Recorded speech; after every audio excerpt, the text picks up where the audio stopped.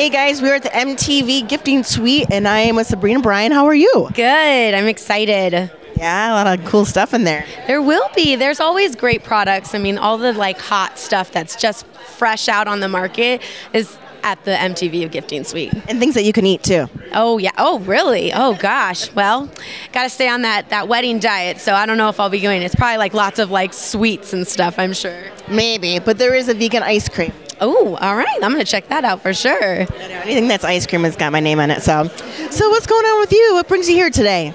I'm just excited to be a part of it, and I love the MTV Movie Awards. They are something that I look forward to every year. They've been doing the best marketing. They could not pick a better host. I am so excited for a woman to get out there, give us some girl power. It's going to be really fun. No, very cool. And what are some upcoming projects? What are you working on right now? Right now, Keely Williams and I have a production company called The Scene Girls, and we make a web series and doing lots of stuff. We're directing and writing and producing and wardrobe and catering. We're doing it all. It's really fun. Very hands-on with our project, and I'm also getting ready for my upcoming wedding, which I'm really excited about in October.